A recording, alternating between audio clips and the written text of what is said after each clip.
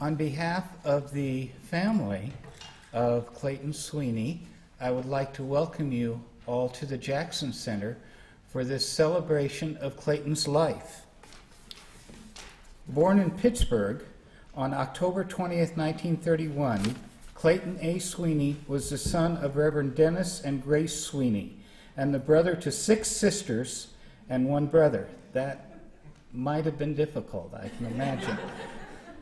Clayton married his late wife, Sally Diamond, on October 4th, 1958, and they raised 6 children during their 46 years of marriage: Sharon, Lori, Maureen, Clayton, Tara, and Megan. And he was the beloved papa of 10 grandchildren: Douglas, Ryan, Matt, Sarah, Thomas, Sophia, Dennis, Betsy, Liam, and Emma. He earned his undergraduate and law degrees from Duquesne University and was admitted to practice before the Bar of Pennsylvania and the United States Supreme Court. During his renowned career as a lawyer and business executive, Clayton was the partner at the law firm of Buchanan, Ingersoll, Rodewald, Kyle, and Berger, senior vice president of Allegheny Ludlam Industries, executive vice president and chief administrative officer of Allegheny International, vice chairman of Allegheny International, partner, managing director, and board member of Dickey, McCamey, and Chakotay, president of Sweeney, Metz, Fox, McGrain, and Shermer, and partner at Schneider, Harrison, Siegel, and Lewis. He was a member of the board of directors for Wilkinson Sword Group, Landmark Savings and Loan Association, Liquid Air North America, Halbuti Energy Company, Koppers Holding Company, Koppers Industry, Schaefer Manufacturing, Schaefer Marine, and Schaefer Equipment. He served as an adjunct professor at Duquesne University School of Law, a lecturer at the Pennsylvania Bar Institute, and a member of the Procedural Rules Committee of the Supreme Court of Pennsylvania. As a testament to his accomplishments, he was named a distinguished alumnus of the School of Law at Duquesne University, and he was named one of the 100 most distinguished living alumni by the Duquesne University Century Club. His professional career was matched by his distinguished record of community service. He generously served as chairman of the board of directors at Seton Hill College, St. Francis Medical Center, and DePaul University, and he served as a member of the board of a number of organizations, primarily focusing around church and youth. Both certainly was a theme throughout Clayton's life. After he relocated from Pittsburgh to Bemis Point, Clayton remained active by serving as the chairman of the board of directors of the American Red Cross of Southwestern New York, co-chair of the New York State Council of the American Red Cross, chairman of the Education Committee and Initiative at the Robert H. Jackson Center, chairman of the Bemis Bay Pops Foundation, and a member of the Jamestown Rotary Club. Clayton was an avid cyclist, choir member, Steelers fan, and maker of silly rules for his grandchildren to break. Most of all, Clayton loved spending time with family, friends in the Chautauqua Lake region. His love and generosity were deep and wide, and he remained present through the many lives that he touched. I would now like to introduce Father Todd Remick, Our Lady of Lourdes Parish, for our opening prayer.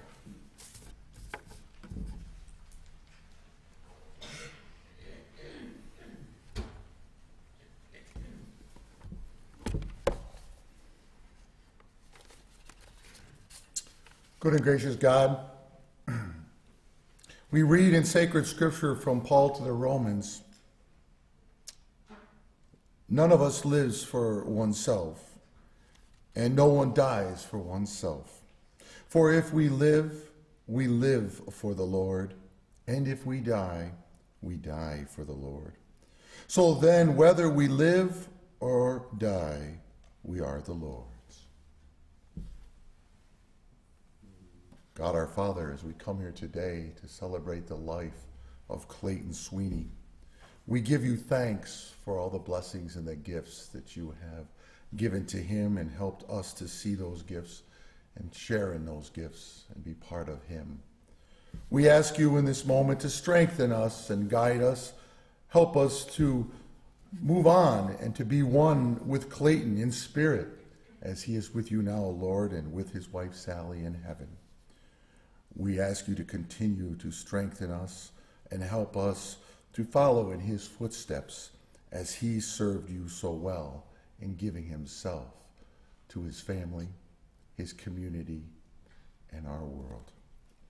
And we ask this through Christ our Lord. Amen.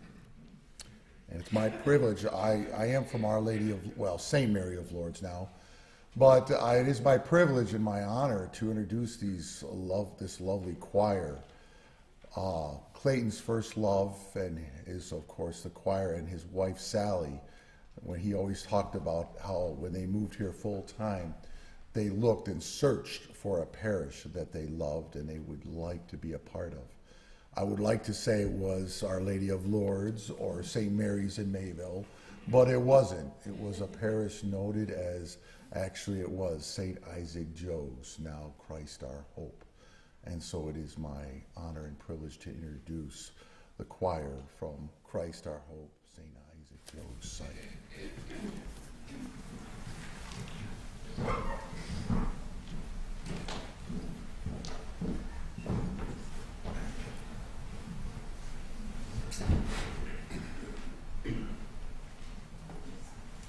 We are a portion of the choir. We are very small, but the first time Clayton sang with us was at Easter time. So the song we chose to sing is kind of an Easter song.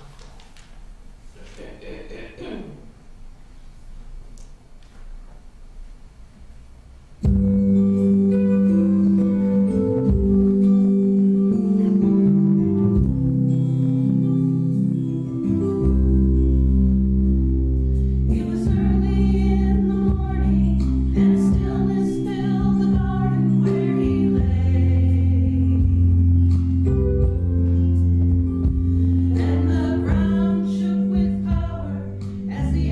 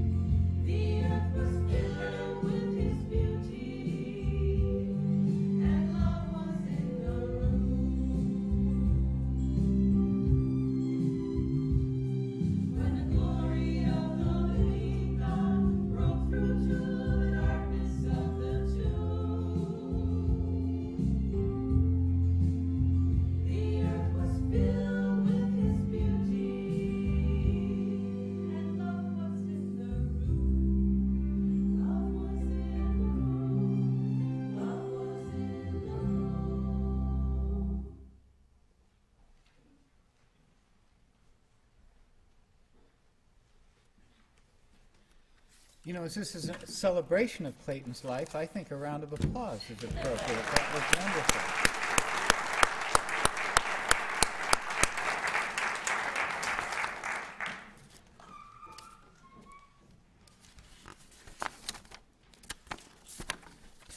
I would like to begin by just reading a short note from the chairman of the board of the Robert H. Jackson Center.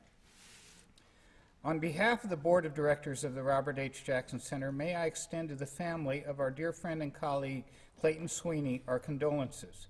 Clayton made a difference in his life at so many levels. At the Robert H. Jackson, he helped us advance at the Robert H. Jackson Center, he helped us advance the legacy of Robert H. Jackson by teaching the next generation that the rule of law is more powerful than the rule of the gun. He was a quiet professional who inspired us all with his smile, his sense of purpose, and his commitment to the law. We thank you for allowing us to have him in our lives. Clayton became a part of the Jackson Center family, I think in about 2007. But when he became really very, very active in the Jackson Center and our programmings and our programs, and in particular our education initiative, was in 2011. At that time, the center was joined by two dynamite young educators out of Springville that taught 8th grade social studies.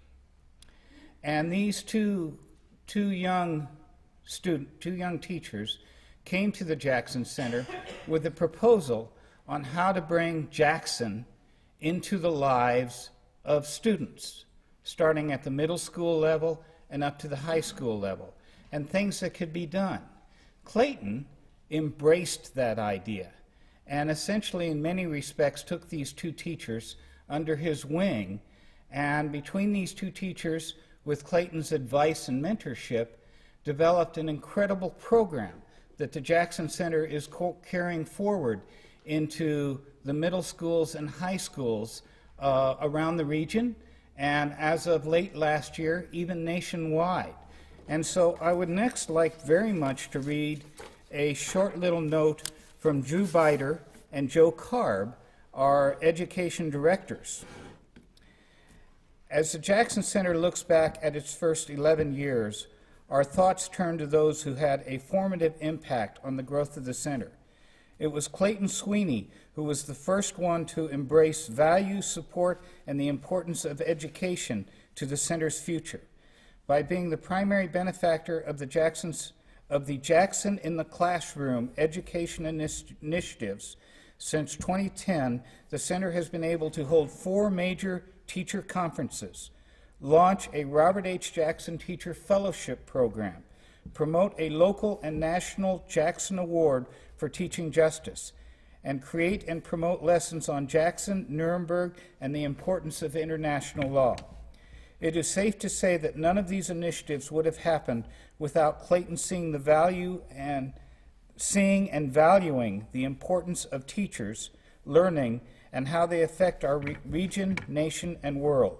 On a personal level, Clayton filled our lives with joy, friendship, and confidence that what we were doing was on the right track.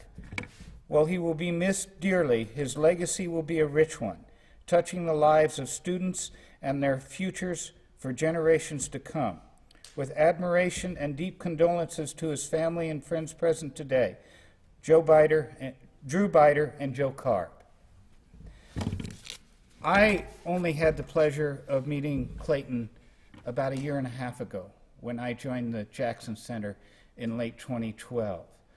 But from my first arriving at the Jackson Center and having a chance to meet Clayton, get to know Clayton, get to share with Clayton and to enjoy his friendship, I was immediately inspired by his commitment to educating the youth and his commitment to our programs moving forward to educating the youth. As Drew and Joe mentioned, this last year, the Jackson Center was able to have a National Teachers Award in partnership with the National Council of Social Studies, and that award was given in St. Louis. Clayton was there with us in spirit, although he was here. But it's because of the mentorship and the advice that Clayton has given on our education initiative that we were able to achieve that. And so Clayton's support to the center has been immense, and we're here today in part because of Clayton. Maybe possibly a few personal recollections. We would always find Clayton. Whenever you go to Bemis Point, you would find Clayton, of course, at the Italian Fisherman. And he had his table. And the center had several dinners there, and of course Clayton was always a big part of that. But I do remember the first time that Clayton specifically took me outside, the Italian Fisherman, and pointed down to the license plate on his car that was Lake Bum. Now, I believe that license plate may have been partially responsible from his children. Does that sound right? I believe it was his wife. Was it his wife? Okay. But, you know, there were 2 times I was with Clayton, and I think he must have forgotten the first time that he'd showed me the plate. But he specifically took me out 2 times to show me this plate. And it was just, you know, and just such a joy, and to see him light up when he talked about his Lake Bum plate and having that plate. Probably the other time that I thought I saw Clayton lighten up the most was that at the International Humanitarian Law Dialogues, one of the programs during the dialogues was the Clayton Sweeney Porch Sessions, and these were put together at Clayton was his idea, and to sponsor these porch sessions. But at these porch sessions, we had students, high school students, that got to sit around in a very, very relaxed setting and meet international prosecutors.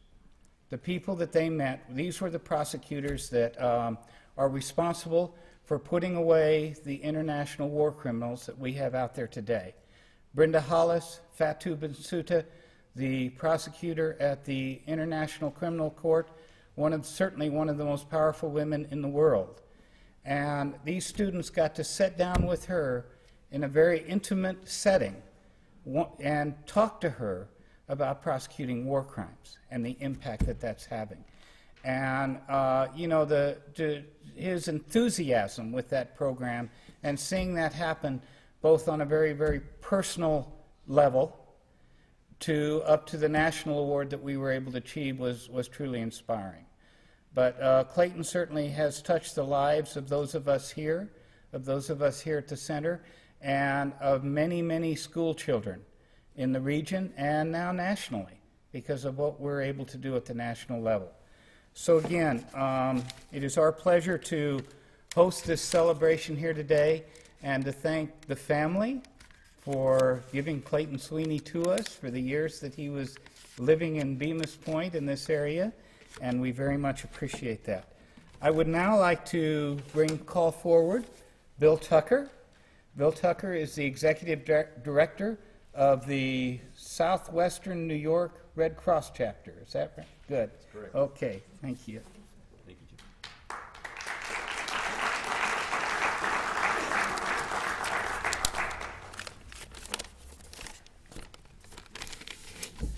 Well, you're going to see a bit of a theme here today. There are those of us speaking, some of us have known Clayton for a long time, some of us have known Clayton only in the last 3 or 5 or 10 years of his life.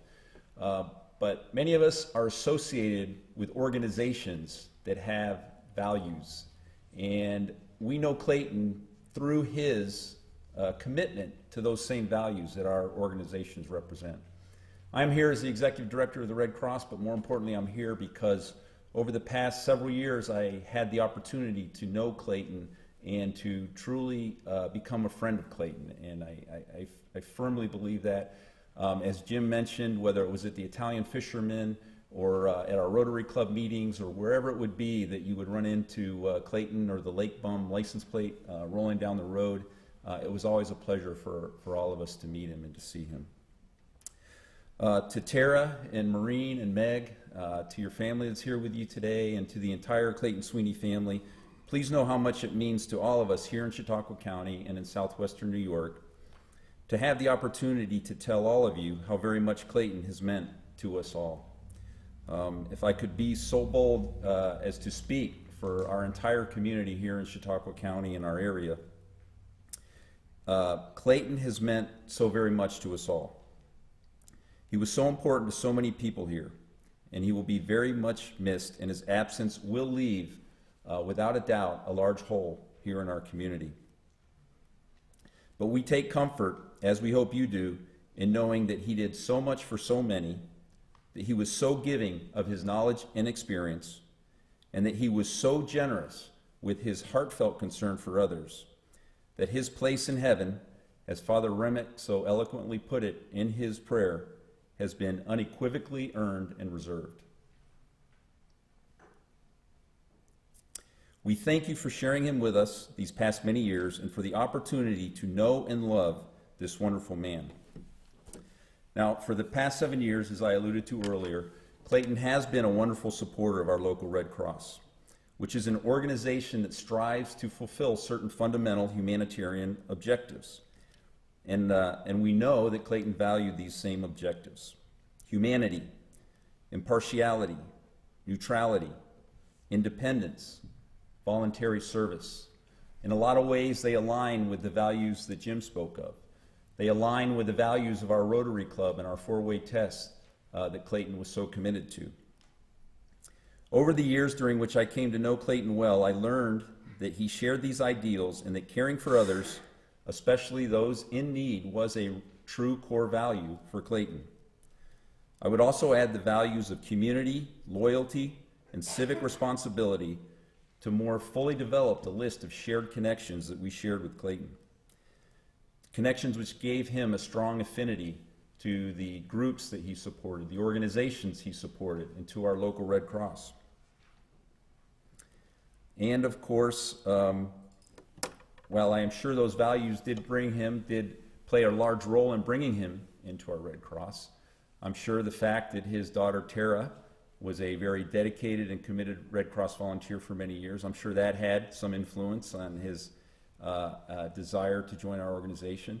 And I'm sure the fact that his very good friend Vince Horrigan, whom he respected very much, and who was executive director at the time, had a lot to do with that. But that describes Clayton. He knew people. He came to know those people. He knew the organizations that mattered in our community, that made differences, that mattered to him, and then he would join us and commit to those differences. It was through the Red Cross that I met Clayton, that I came to know him, and that I came to value him as a friend. He was a leadership volunteer, a board member, the board chairman, and the co-chair of our state council, as Jim mentioned. I saw his professionalism in action many, many times over the past several years. As he presided over local and state meetings, I learned from him as he walked, at age 80, the very, very long hallways and very, very steep stairs of our New York State Capitol building in Albany. And I've always meant to ask Andy if there was not something they could do to make those walks a little longer, a little shorter, I mean, and a little easier.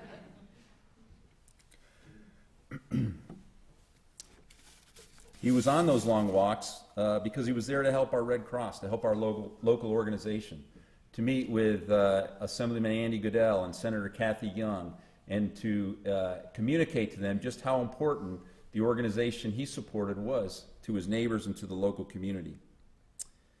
He attended our annual meetings, our special events, and our recognition events.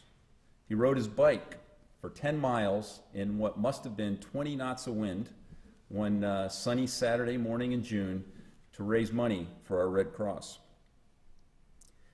Never in any of these events or in any of these meetings was Clayton ever anything more than the consummate professional, the patient mentor, and the very extremely effective and productive leader.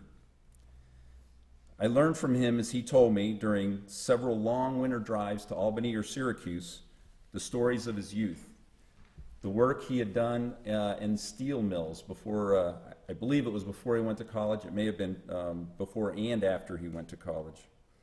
His service in our nation's military and his experiences as a lawyer and as a businessman, But mostly, and this is absolutely the truth, at the beginning and end of every long conversation, Clayton was talking about his family. And he was talking with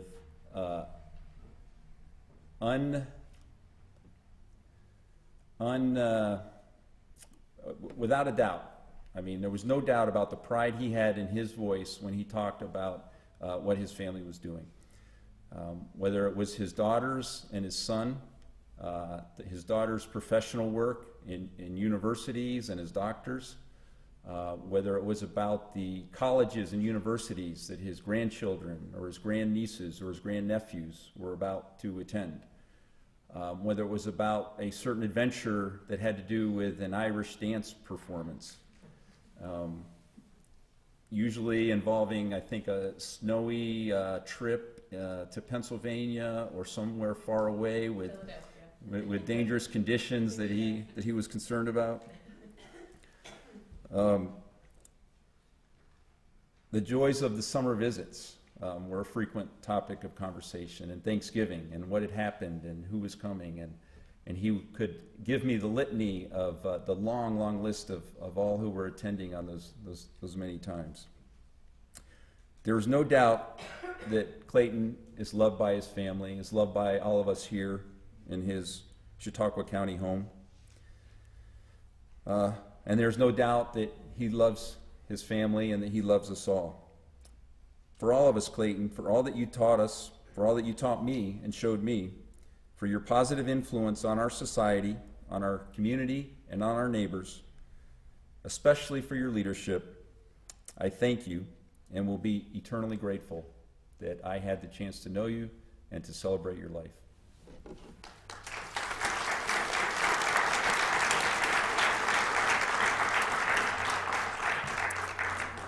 And it's my pleasure to introduce Vince Horrigan, good friend, Chautauqua County executive, and Rotary Club member. Thanks, Bill. Good job. The stories will continue. I first met Clayton when a friend of mine, who you will speak later, said that Clayton Sweeney just might be a good board member for the American Red Cross.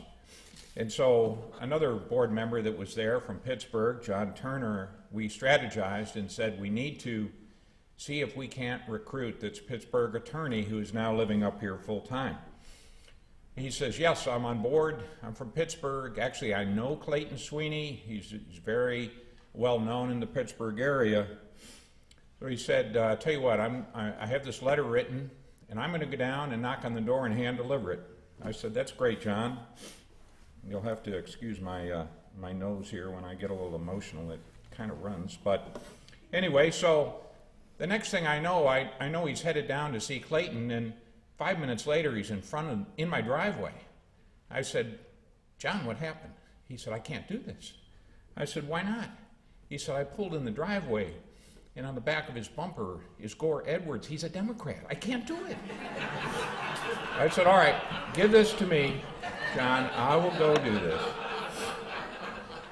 But needless to be said, we ignored the bumper sticker, and Clayton became a great friend. He said, yes, I happen to have the time, and I'm ready to help and serve. That was my affiliation at the beginning. And of course, whether it was the Jackson Center, whether it was the Red Cross and the Rotary Club of Jamestown, that's where we got to experience exactly what Bill was talking about. The motto of the Rotary Club is service above self. And Sharon Hamilton, our president, asked me to say a few words as a fellow Rotarian. I did sponsor Clayton into our Rotary Club. He had known, of course, about Rotary and community service, and he never had the chance to join, so he was proud to join. And very quickly, early on, when he quickly became someone who embraced the ideals and principles of Rotary, I remember the day that, of course, being generous in so many ways, he sponsored the first Paul Harris Fellow, Paul Harris being the founder of Rotary over 100 years ago as a vocational service club. and we awarded Clayton that Paul Harris pin. And big surprise, we had his daughter Tara come down from Buffalo, and it was a big surprise, highly classified. And as I met Clayton at the door, he said, "Hey, is Tara here yet?" He said, I have informers." But that was the first really understanding of Clayton and his service to Rotary. You know, this is the kind of person he was. He made another sizable donation to the Paul Harris Club, and he said, you know, I said, "Who would you like to honor for that?" He said, "You know, there's somebody in our midst, in our club, in our community, that hasn't really had the recognition I think he deserves."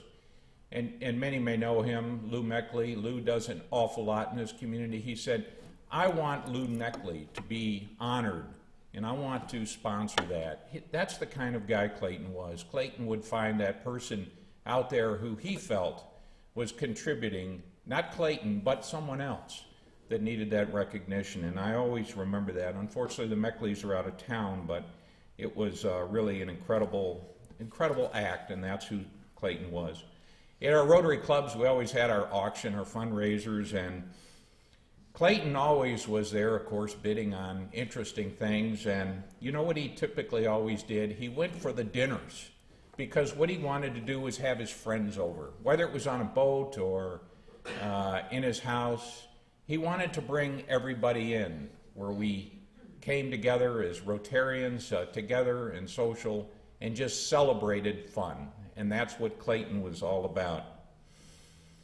His declining health towards the end prevented him from attending many Rotary meetings. He felt bad about that, but he always wanted to catch up on everything that was going on. Now, I'm speaking on behalf of Rotary, but I would be remiss if I didn't tell you a little bit about another very special club. It was called the Friday Night Dinner Group. The Friday Night Dinner Group was just a bunch of us that would go out for dinner on Friday night. And of course, Clayton was invited to be part of that fun time. And that's where we heard all the stories. We heard them all about family. We heard about the Irish Mafia in Pittsburgh. We heard them all, and they were fun. And last night, as a matter of fact, we went to a place we'd been to many times, and the person said, "The usual 7? No, just 6 tonight." But Clayton was always there telling us his stories. Stories like, "Let me tell you the time I was down in Celeron and I got stopped by the police." "Oh, really? Tell me about that, Clayton. What happened?"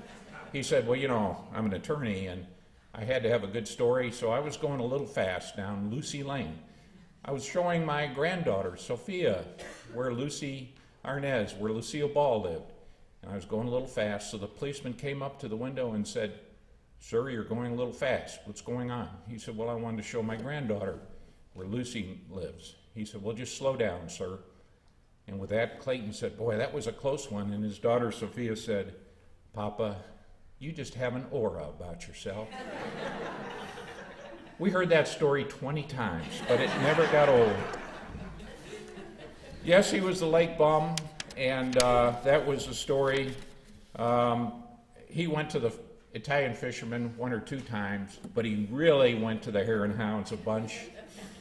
I remember one of our Friday night dinner group, who will go unnamed, Sylvia said that she had the opportunity to go out to dinner with Clayton, and when he picked her up, "Hello, love," and she said it was just wonderful. You know, he would call me love till we got into the Hare and Hounds and sat down, and I noticed he called every woman love. He said to me many times, he says, "I don't know what it is. Anywhere I go, the young girls come up and hug me and give me a kiss." He says, "I don't think it's sexual, do you?" No, Clayton, it's sorry, Father, it's just out of respect. We had a lot of fun with Clayton, and his whole approach to everything in Bemis was true love. You know, through his career, professional career, you could see he had some very high-level positions. He did international negotiations at every level. But one of the negotiations he was most proud of was right here in Bemis Point. In addition to the Lake Bum license plate, he had two boats. One was the ski boat, nicknamed the Gnarly Winch, I think probably by the kids, I'm not sure. And the other was the Wimpy Winch. That was a pontoon boat, okay? So as time went on, he realized we didn't use the Wimpy Winch so much, so he called me and said, I struck a great deal with Jenna Head. Here's the deal. They've got the pontoon boat, and my dock will be taken care of for the rest of my life. Isn't that cool? I said, well, Clayton, I know that thing was worth some money. He goes, that's okay. The money they charged me to take my dock out, this was a home run. So at any rate, Jenna, I don't know, but he was so proud of that negotiation. He thinks he got the best of the deal. I want to finish with a little story about another negotiation. Father was talking about St. Mary's and Our Lady of Lourdes and Christ our Hope, and over the last several years, the parishes in Western New York, there it is again, sorry, Western New York had to do a consolidation, and I was on that consolidation team. Very, very difficult, as you all know, when you consolidate parishes or communities or villages. And at any rate, it was a difficult time, difficult not only for the group, but for me personally. I had some very close friends over in Sherman, and we had to finally come up with a decision on how we were going to do the masses and everything. And so I had a plan. I was there to speak to it. I could feel the tension between my very good friends. And so we're all set. I'm going to give this. I'm at a podium like this, and the whole group is out there, and I know it's going to be a difficult session. Clayton, meanwhile, I was working for Clayton. He was chairman of the board of the Red Cross, very generous donor. And right before we start, there's one empty seat right there. And right before I begin, the door opens, and in walks Clayton Sweeney and sits right there. Now, he is a member of that church. And I said, hi, Clayton. He goes, I came to hear your presentation. I know you'll do the right thing.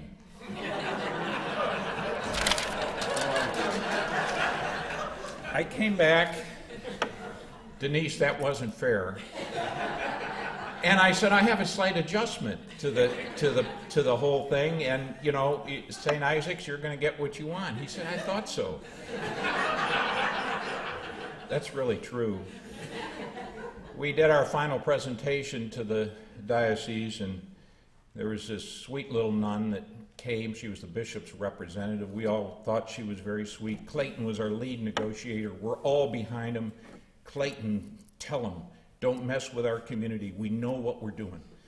So we're all cheering on, and old sister says, okay, Mr. Sweeney, what would you like to say? And he says, sister, we are self-sufficient. We have the money. We know what we're doing. We're a vibrant parish. And sister, if it doesn't itch, don't scratch it. And we're going, yeah, that's a home run. And little sister, she leans forward, and she leans right at him and said, Mr. Sweeney, it's been itching for a long time. Clayton, the only time he backed up a little bit, but at the end of the day, our parish got what we want. I really thank the family, everybody that's here. We were down in Pittsburgh, and Deacon Fritz gave an incredible homily that was truly remarkable and talked about a very busy man, a man with tremendous responsibilities and family and love. And right up until the last couple of days, Clayton was there. He told me, I've got to get out of this hospital because I can help you in your role of the county executive, and that's the kind of guy he was. We're very fortunate to have Clayton in our community, and personally, a great friend, a great mentor, and I miss him. This time I'd like to ask Denise Burby from Christ Our Hope to come over. Thank you.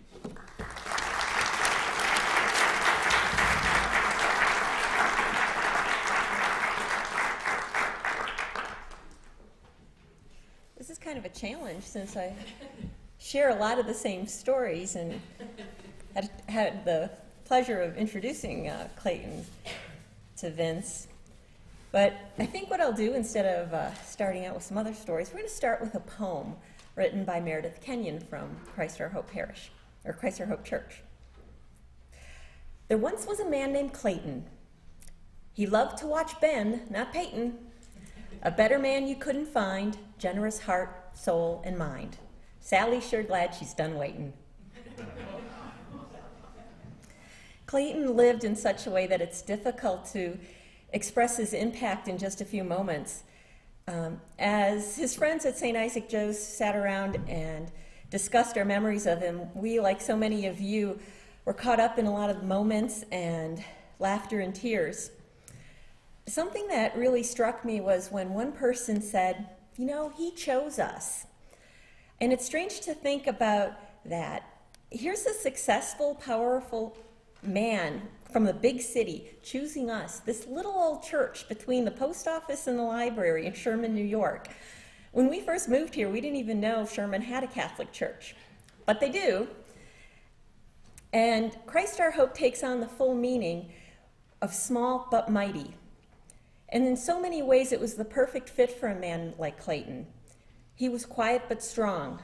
He never was one to push or interject, yet his professionalism, dignity, and respect for the church were always quite clear. He even chose us when his first experiences with St. Isaac Joe's were a bit bumpy.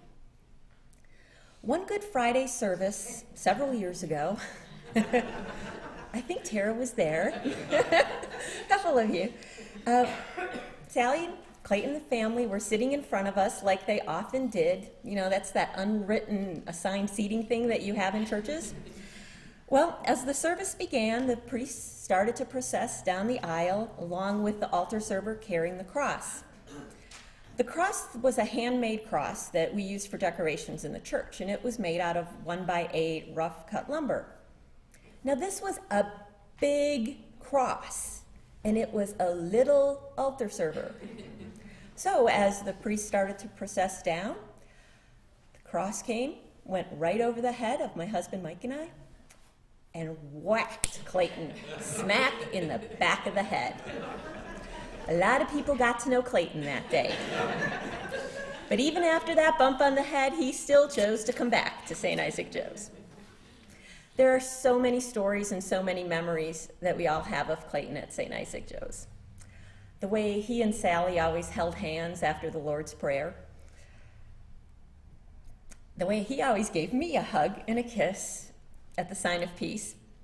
How he did the same with Meredith as he met the Kenyons and watched their family grow, and they sat in front of him. We remember Clayton joining his first choir in Sherman in his 70s and then singing the Easter Proclamation with Mike Jalivo for a couple of years. We remember him in his service at Christ Our Hope Parish as the member of the Finance Committee, and also as the designated cobweb cleaner for St. Isaac Joe's. For many years, he was the only one tall enough to take the cobweb duster and reach the peak of the church. But you know, Clayton wasn't always the one who did all the choosing. There were times, a few times, when the choice was ours. Like one Sunday when, if you've ever been at St. Isaac's after a Mass, nobody tends to leave. Pretty much the church, half of the church stays there for about another hour chatting and having fun. Well, this Sunday, the discussion had turned to what are we going to do for the 4th of July, and we think we should have a party. So the members of the parish decided to choose Clayton as the host. And of course, Clayton gladly accepted. So about 30 or 40 people descended on the Sweeney compound for the 4th of July and had a wonderful, wonderful time. Clayton always shared his family with us, and he shared us with his family. And I think that's why it was such a perfect fit for Clayton and Sally at St. Isaac's. It was all about family. You know, there are many more memories we could share as we all got to know this amazing person and that chose to celebrate each Sunday with us. The stories and sentiments I share today are, you know, not only mine, but are all of those, from all of us at St. Isaac's, and they were beautifully woven together by Meredith Kenyon. Clayton was a great person, and he chose to be a great person. I think choice is the word that I find most compelling about Clayton. There are many words appropriate for this man, yes. Kind, generous, successful, mentor, friend, Steelers, cyclist, volunteer, charitable, Irish, and the list goes on.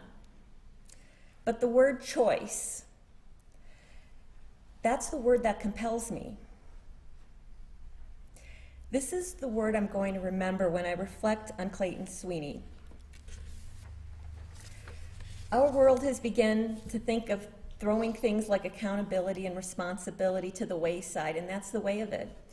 Governments, financial institutions, schools, media, corporations, parents, spouses. We see it over and over again, examples of throwing away accountability and responsibility. Clayton chose differently. He was a steward of accountability and responsibility. Clayton chose to work, supporting a growing family, putting himself through school. Clayton chose to give hours and hours of financial contributions to organizations that he felt would improve the world. Clayton chose to support the Jackson Center, the Bemis Bay Pops, the Red Cross. Clayton chose to show the power and the goodness of the Catholic Church. Clayton chose to show his grandchildren the power and value of an education. Clayton chose to share his life with a corner of Chautauqua County, and we're all better for it. Clayton chose to live a life that mattered, a life that improved the lives of many. Clayton, the lake bum, was anything but a bum. He chose to sing, he chose to give, he chose to lead, he chose faith, he chose family. May we have the strength and fortitude that Clayton had. May we live lives that teach each other the power of good choices, and may we all learn from this amazing man. Thanks.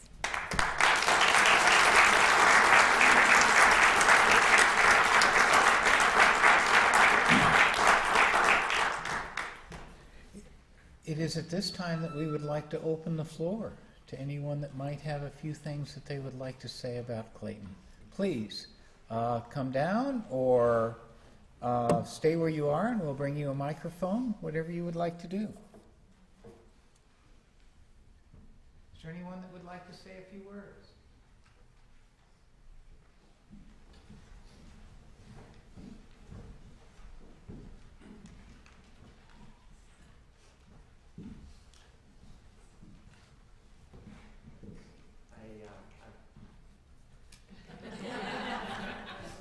I wasn't going to speak, and they weren't going to give me a microphone.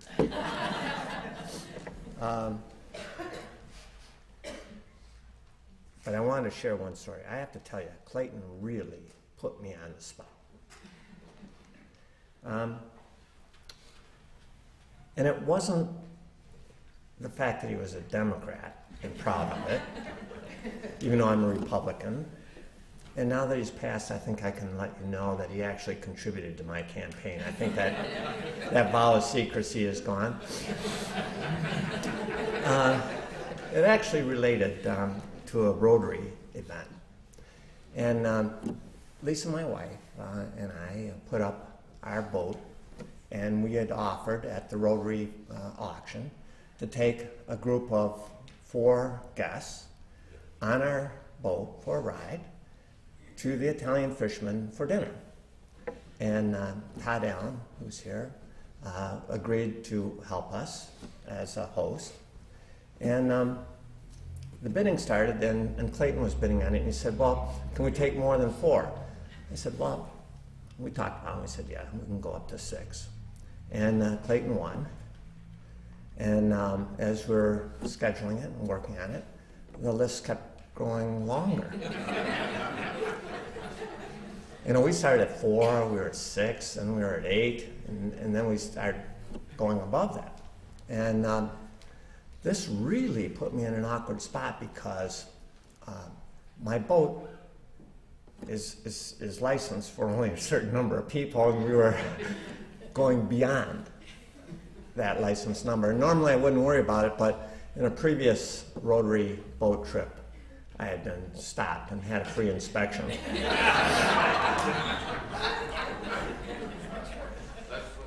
And You know, it's awkward if you pretend to be a lawmaker if they portray you as a lawbreaker. And so this was getting very, very awkward. And I reached out to Vince, who's a great friend of Clayton, and Barb, and said, you know, I'm a little bit in an awkward spot here. So let me tell you what happened. We ended up with a lot more people than could fit on my boat. But all of Clayton's guests rode on the boat and enjoyed the moonlit cruise back. And Clayton met us at the restaurant, which says a lot. Thanks.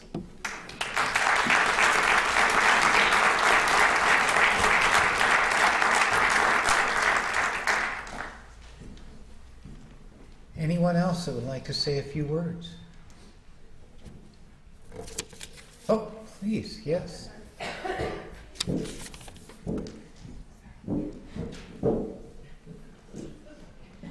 Got here late, so I'm at the top.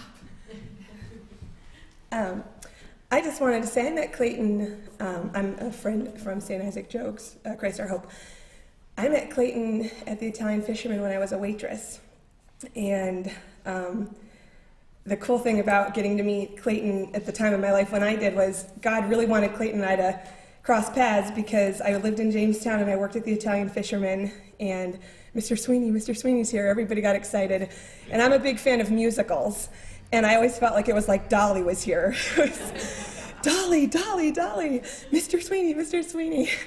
And so I met Clayton then as a waitress. And I was a waitress and I was in grad school and I wanted to become an English professor. And he was this great person that, you know, oh, you can do it. And lo and behold, a couple years later, I became an English professor. And I moved to Sherman so that I could be closer to Penn State Behrend and with my husband. And I start going to church in Sherman, and there's Mr. Sweeney. And I was like, Mr. Sweeney, what are you doing? Can I get you some water? Like, what's going on? Why are you in this little church? You know, he's like, oh, this isn't my church. And I was like, oh my gosh, this is great. And so I already knew some of his grandkids because they had also worked at the Italian Fisherman. And I can't really look at them right now because they're so much more grown up than when I first met them. And brought them mussels because they really like to eat mussels. Like, I remember what they like to eat. But what I wanted to say about Clayton was a couple things. I met him as a waitress, and he's this really powerful person. And years later, we find out, you know, he had a jet and he flew around the world, and he's friends with assemblymen and all the directors of organizations that are really important. And he totally knew how to be really cool friends with a waitress. And that's my favorite thing about Clayton, is so many of you are really important people, and some of us are not really important people. And he made everybody feel really important because he believed in that humanitarian value that every person is really important. And, you know, I got the job that I wanted, and Clayton was there to watch me bring my kids into the world, not at the hospital, but at the church. And so I have an outfit at home that when I had my son, my first baby, I was one of those moms who had a terrible transition period. I met Tara at the picnic that we invited ourselves to, and Tara lovingly talked to me the entire time when I was like, nursing is kicking my butt and I'm not sleeping and I don't, what am I going to do with this baby? And anybody who talked to me in the first 6 months of Parker's life, that's the story they heard, was nursing's kicking my butt and I'm not sleeping. And Tara, that was the first time she met me, and she lovingly talked to me the whole time, and she pointed at Liam and Betsy and Emma, and she was like, this is what you're going to get. And I was like, do you promise? Because your kids are really beautiful. And she was like, yeah, it's hard, but you're going to get this.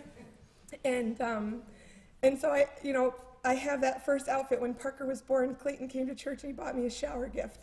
And he bought an outfit that was green. And I still have it, and Aurora wore it this summer, and I will always keep that outfit because here's this man who, you know, met me as a waitress and started to give me the high love and the kiss at the handshake of peace, and I thought I'd really made it. Clayton's kissing me at the handshake of peace. And I was so sad to hear that he had passed away because there are not many people in the world that are capable of making everybody that they meet feel important. So many of us make other people feel lousy. Not intentionally always, but sometimes intentionally. And Clayton never did that. He always made everybody, waitresses and assemblymen and directors, he always made them feel really important. And I just wanted to share that, so thank you.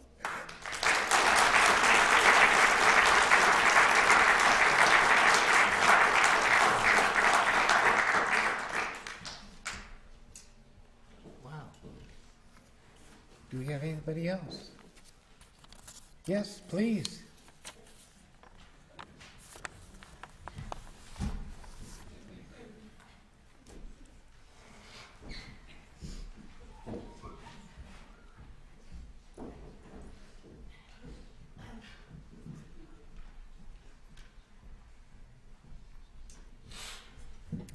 Hi, I'm Kiara Young, and I am a member of Christ Our Hope Parish with Mr. Sweeney.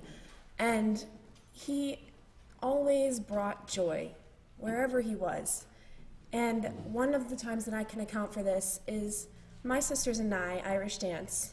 And one day at church, he was like, "Hey, do you girls want to come dance with my daughters at our little Irish celebration at the Italian Fisherman at Bemis Bay Pops?" And it was a great opportunity. And when I was dancing on that stage, I looked out at him in the crowd, and he just had this wide smile on his face that just compelled me to joy.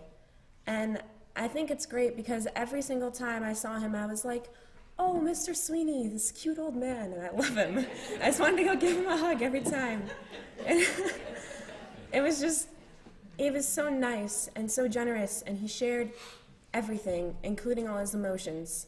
And I just really want to account for that. So, thank you.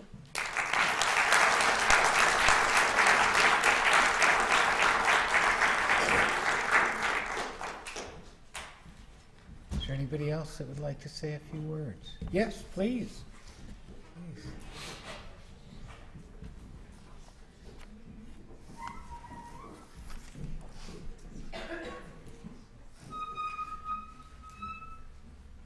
My name is Don Artico, and I'm a parishioner at Christ Our Hope Parish. But you know in life how sometimes we don't know, someone passes, you don't know, and you're wondering. Well, I had a wonderful experience with Clayton. I believe it was the 9th of the month before he passed away. We were in Bemis. Susan I was picking her up from rug hooking, and he came across the street. He'd been for lunch, I believe, and we got talking. I said, "Clayton, would it be a time, would you like to come over to church some Sunday, maybe when we have breakfast, the first Sunday of the month we have breakfast there?" And he said, "I'd love to do that." And that's how I'll remember Clayton. And so I figured the next month when it came up, I said to Susan, "We need to call Clayton." And unbelievable, I didn't realize at the time he was seriously ill at the time. And then the following Monday I hear that he had passed. I said, "Susan, that's how I will always remember Clayton. Very upbeat, and he was glad to come over with us." And I'm just so fortunate to have that memory of Clayton, because so often with people, somebody passes, you didn't see him the last time, you don't remember. But I always remember Clayton. He was just a wonderful human being. And thank you very much.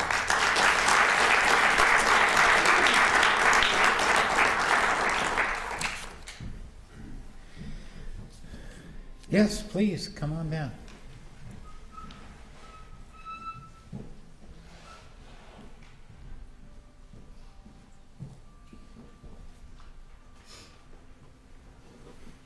My name is Levi Swanson. I'm the Assistant General Manager at the Italian Fisherman and the Executive Assistant to the Bemis Bay Pops. So, I just wanted to speak about how we love Clayton. I've known him since 2007, and he really was. I'm glad that you loaned us to him because he was a part of our family too. We saw him pretty much every day in the summer, and when he came in to the fish, he never demanded respect, but he commanded it just by walking in his room, his stature, his character, and just how a profound gentleman he was. And the only thing, I'm just going to say one thing, is I remember a couple years ago was late September, early October, and it was a cold, very cold day, and it was raining, and it's just one of those days where Bemis rolls up the streets and no one's in town. And we had like 8 employees working and no customers. And I called up to Dan Delper, the owner, and I said, Dan, I think we should close. There's, it's 7:30, no one's here. And he said, we can't close yet. Clayton hasn't had dinner yet. So, but thank you very much. I'm happy to say from the Italian Fisherman and Bemis Bay Pops, we're glad that he was a member of our family. We're honored to know him, and I'm honored to have called him a friend. Thank you.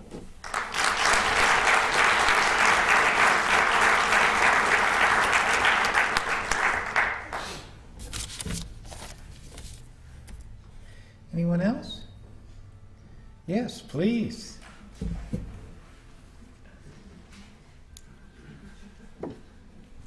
Okay. I had no intention of doing this, so bear with me. My name's Thomas. I'm one of the grandkids. I was the one who worked at the Fisherman. I spent a summer with my grandfather, and anyone you ask will tell you that he was convinced he raised me because of that summer. And while I think I have to give credit to that to my parents, really, he taught me a lot. He taught me to break the rules. Every time you were driving down the highway and someone would pass you, he would tell you, it's not worth driving that fast. You'll get there 5 minutes later, and then for the rest of the drive, he'd point out every single speed trap and say, that's where they get you.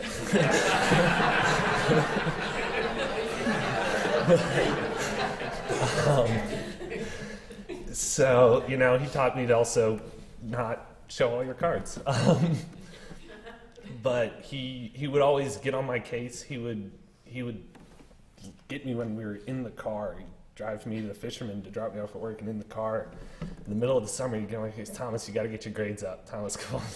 And it'd be middle of July, and I'm like, okay. But he was always incredibly humble, and that was another thing at the Fisherman. He was a VIP table, and I remember working there as a busboy, and they would say, we have a VIP table coming in, and then he'd come in and sit down, and I was like, okay. And I think I'm sort of reiterating things that a lot of people have said, but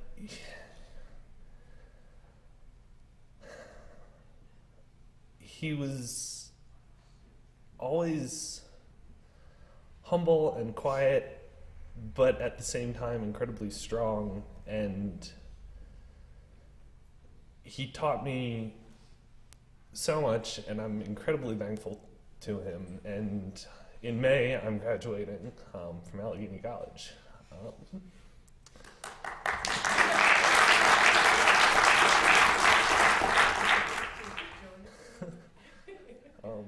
And so he won't be there to see me graduate.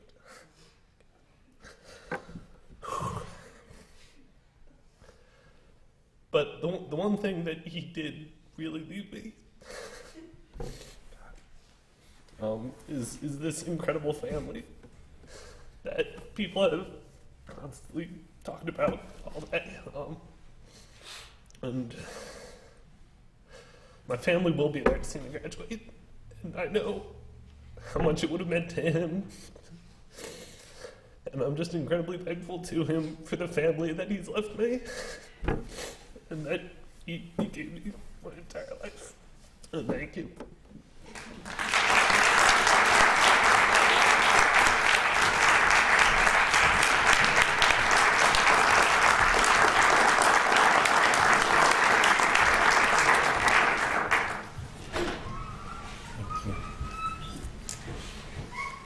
I would now like to invite Tara to come forward for a message from the family. Yeah.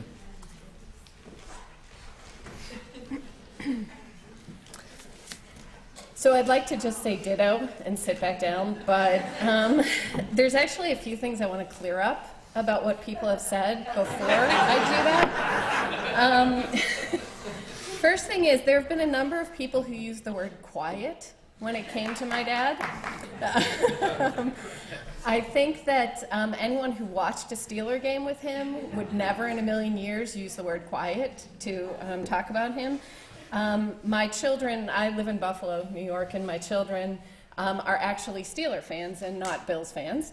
And we will often be sitting at parties where we're watching football happen, and someone will say something kind of loud or, you know, kind of in reaction to what's happening on the screen, and my kids are all, and everyone maybe jumps at that or whatever, and all of my kids just sort of look and say, that's nothing.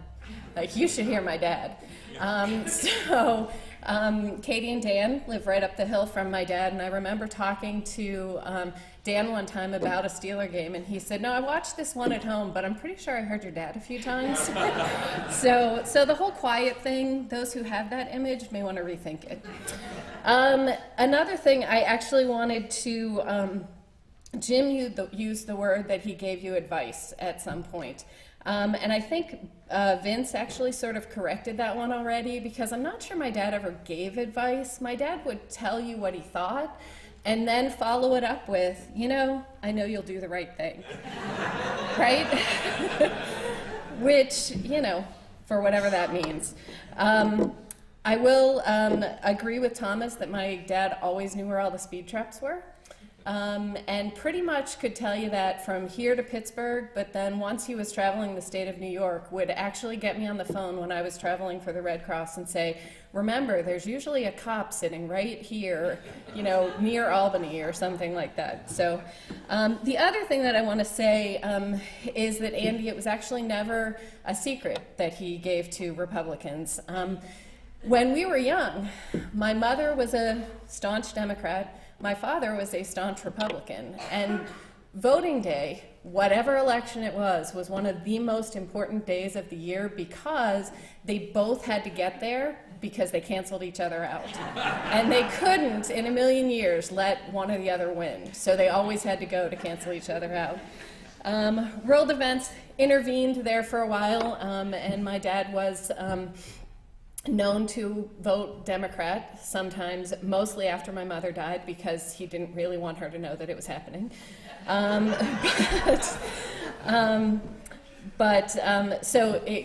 He's sort of done both throughout his life, so you don't have to hide in the shadows anymore. We're well aware of these things.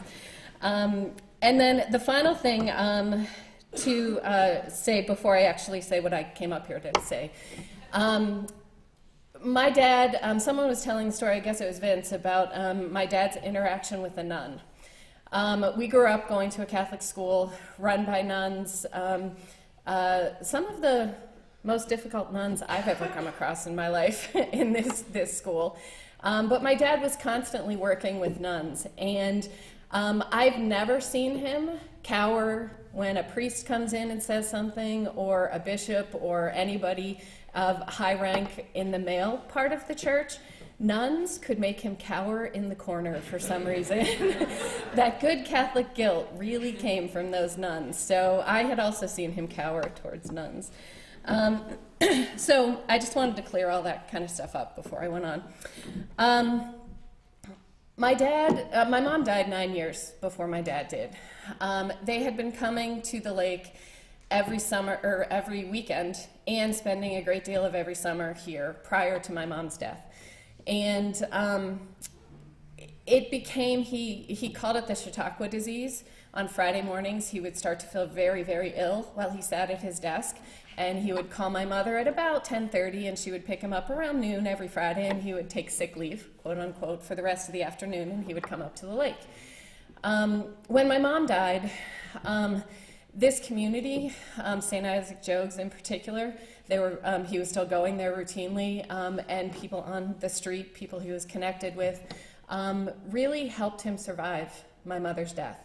He told me when he decided to move here from Pittsburgh, he said, at my stage of life, he had friends who were dying, he had friends who were moving to Florida, warmer areas, and he said in Pittsburgh, he still had his sisters, which whoever said that had to be tough to have 6 sisters, I think it was until the day he died, still a little tough to have 6 sisters. But he said, I have my sisters in Pittsburgh, but I have acquaintances in Pittsburgh. A lot of people know me there. What I have in Bemis is friends. And he truly, truly believed that. And that was the guiding force for him to move up here, was here he felt connected to people, and everybody has spoken to that. And I think that that's an important thing for us to remember. His sisters are still annoyed that he moved from Pittsburgh, but I don't think that they really got a chance to see this and to talk to people who really were friends with him up here. Before my mom died, my mom was the person we would talk to when we called. We all live far from my parents, and my mom is the one who would talk to us. She'd find out all the news. She'd give us news from other people. And if we did talk to my dad, it was a very short phone call, or short conversation. After my mom died, that had to change. And there were certain things that we realized when we would go to call my dad. First and foremost is that you never called during a Steeler game. Unless you actually had a question about a call. He loved those phone calls. You never called. He knew more about what would impact the Steelers in terms of wins and losses and all of that kind of stuff than anybody I knew. So you had to be really careful when you called, because if there was a team that would win or lose and that could some point in the future in the playoffs impact the Steelers, you didn't want to interrupt that game either. You didn't want to call during March Madness, during all the basketball games.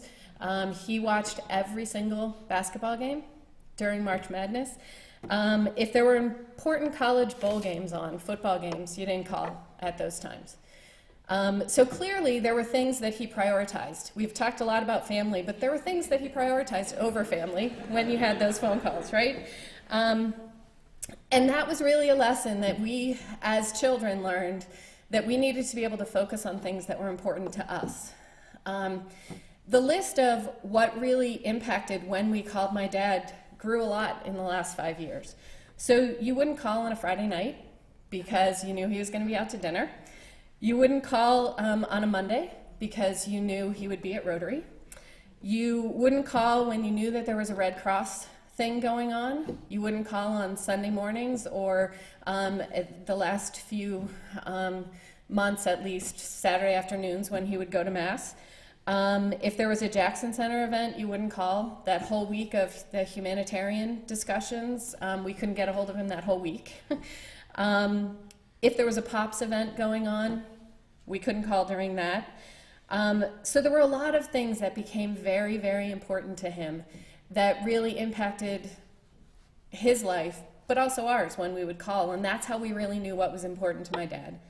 When we would get him on the phone, he would tell us about life up here, initially starting with what he'd eaten the last day, because he was always going somewhere to a restaurant, and he would tell us what he'd eaten, but more importantly, he would tell us who was there with him or who he saw. And sometimes those lists were really long of who he ran into when he happened to be at the Italian Fisherman. And he would talk about how all these people that he had talked to.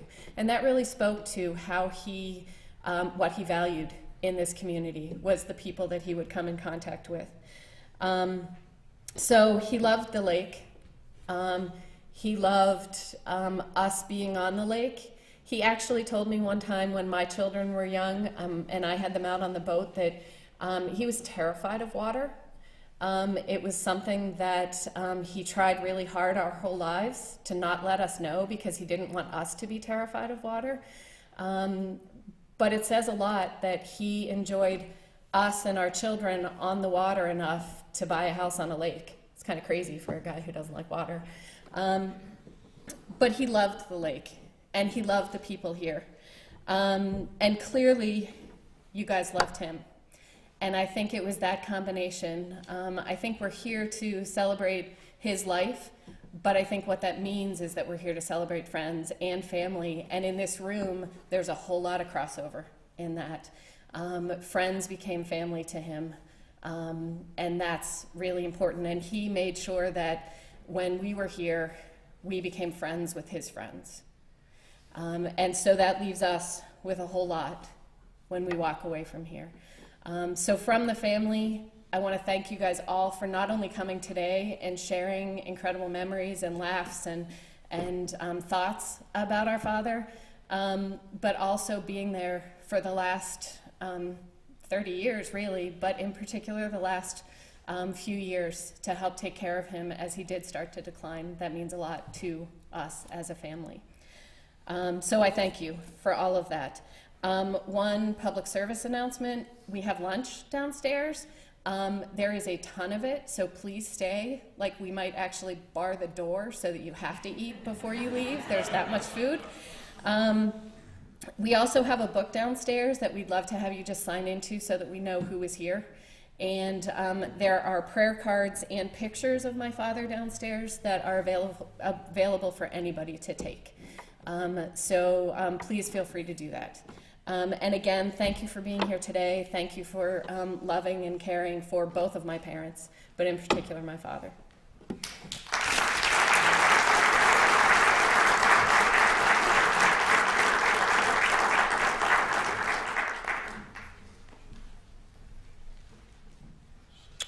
I want to thank Tara and the family for inviting me to be here, part of this.